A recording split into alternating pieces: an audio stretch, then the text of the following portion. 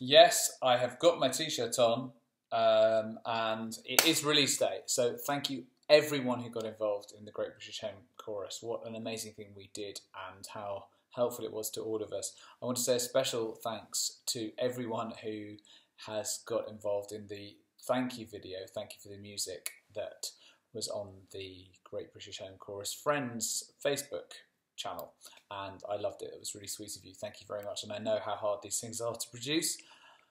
Very, very complicated, and that looked like an awful lot of work, so thank you very much. It is lovely to know that so many people have appreciated the effort, and it was a huge effort to do the broadcast every single day, and as well as doing the series.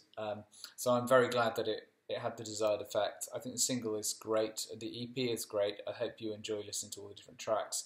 Video is out very, very shortly, so I hope you enjoyed that as well. I think my friend Grat and his wife Anita have done a fantastic, fantastic job of that. Steve Lipson, incredible, incredible job of shaping the whole single. Jonna for the choral arrangement, Hal Leonard, everyone at Decca, Lorne Balfe for producing a beautiful string arrangement, all my friends at the London Symphony Orchestra. Just so lovely to see them. You'll see them in the video, which is very special for me, and just everyone who sang on the tracks. It's just a lovely thing. It's a lovely thing, and I mean, here we are, still kind of locked down. Some cities shutting down even as we speak. So this is far from over. I'm taking a few days off, hence I'm not doing a big party or a big session. I just need a little bit of a break. Summer holidays right now, sort of. So I will be back probably in September or October with something else. There'll be more, but I don't know what yet. So I'm going to have a little think about that as I relax.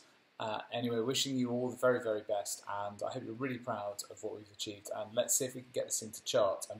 I'm hopeful. There was a little news story the other day from the official charts company saying that we should chart. I think we were predicted to chart just on pre-sales at number 10.